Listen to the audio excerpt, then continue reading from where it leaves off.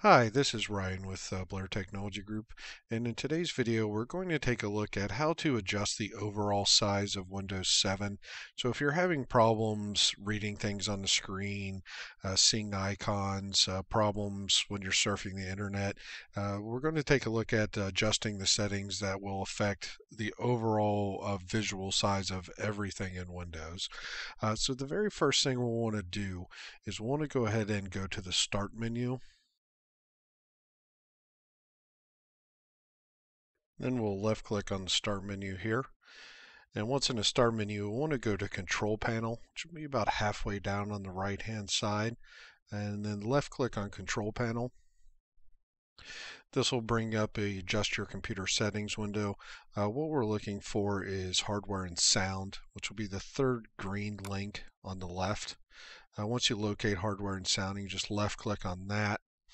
And then we'll want to go to display, which will be the fifth one down in green. So just go ahead and left click on display.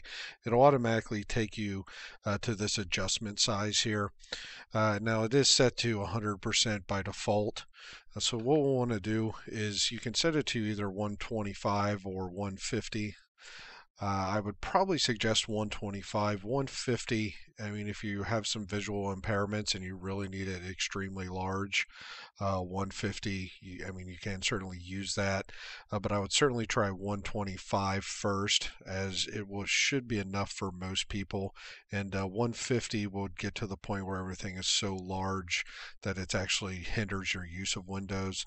So once you have your option chosen, you can just click apply.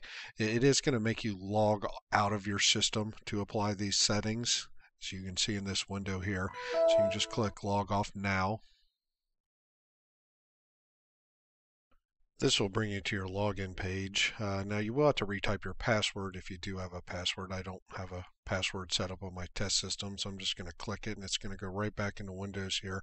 And as you can see, the screen, the taskbar at the bottom, all the icons, all the print, and the start menu, everything is much larger and easier to see.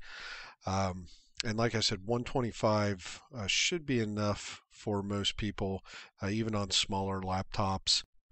If it's not enough, you can certainly just repeat this exact same process and set it to 150. So this will conclude the video on how to adjust the size of Windows 7. I hope this helped. If you do have any further questions, certainly give us a call. We're open 8 a.m. to 5 p.m. Eastern Standard Time.